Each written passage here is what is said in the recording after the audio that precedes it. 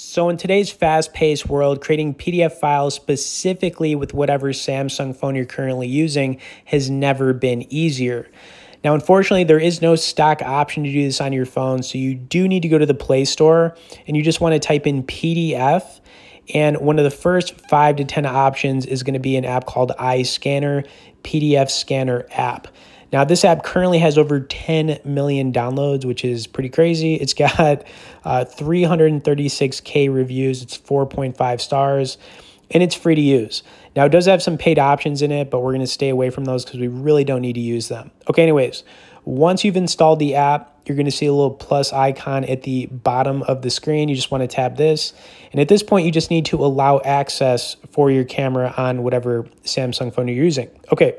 The next thing you want to do is grab your document, piece of paper, whatever it is, and you just want to line it up with your camera, and you should see this like blue hover.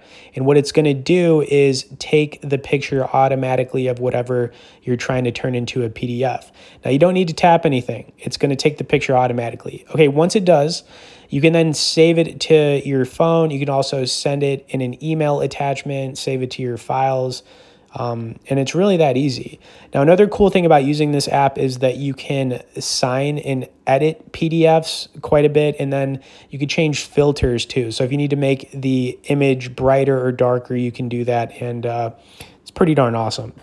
Okay, anyways, I hope you guys enjoyed this one. I also want to point out that you can get on our tech newsletter where we send out 1 email a week on only the good stuff directly below in the description. As always, thanks for watching this, guys, and we will see y'all in the next video.